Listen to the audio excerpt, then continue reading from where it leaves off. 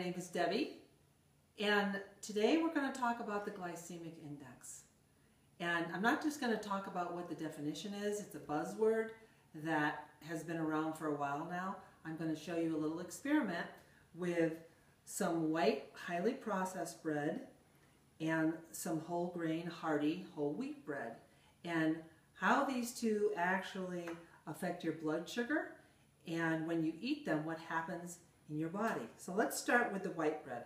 I just have a container here of a little bit of water, and I'm just going to put the white bread in on one side, and then I'm going to flip it over,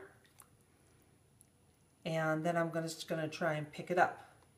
And what happens is it's just totally falling apart, and it just becomes almost gluish.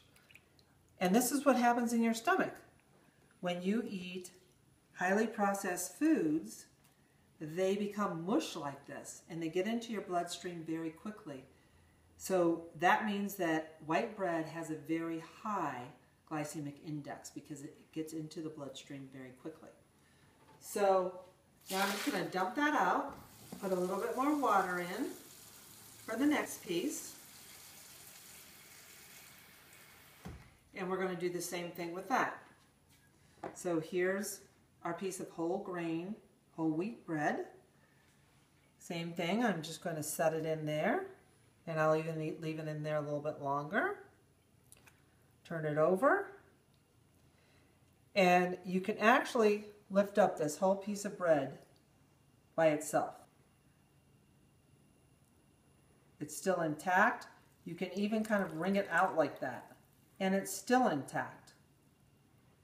So this is why when you're eating something low glycemic, it stays in your body longer, it takes longer to process, so it doesn't spike your blood sugar as quick as the high glycemic white bread.